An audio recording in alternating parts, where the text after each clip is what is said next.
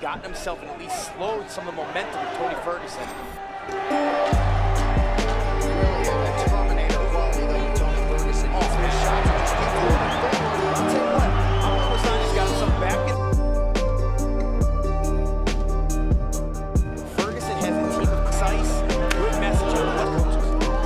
Just continues to swell, and it's to go in round 4, make possible 5. Beautiful work there from Ferguson. It just shows his...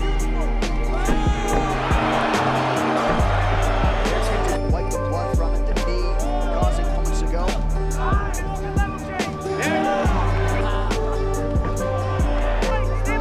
Level changes. There you go. Good body.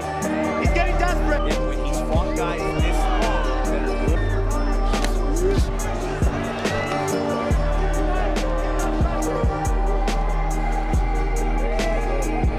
I like this. You can see how his head is always moving. Even when he's got his hands down, his head's always moving.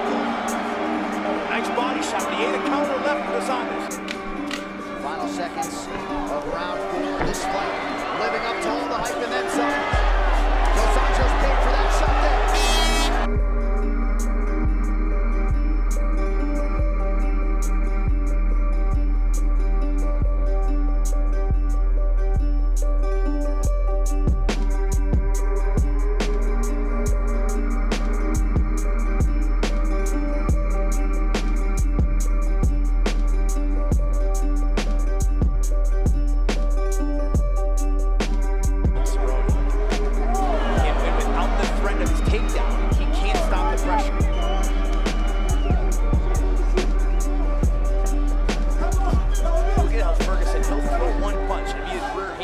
But then probably ahead on the scorecard right now, not protecting his lead, marching forward and taking risks here against the former champion.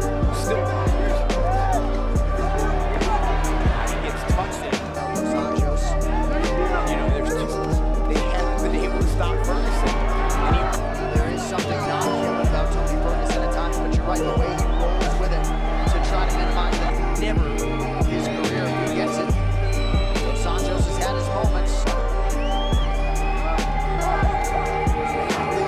Dos Anjos is his pace, his outstanding cardio as well.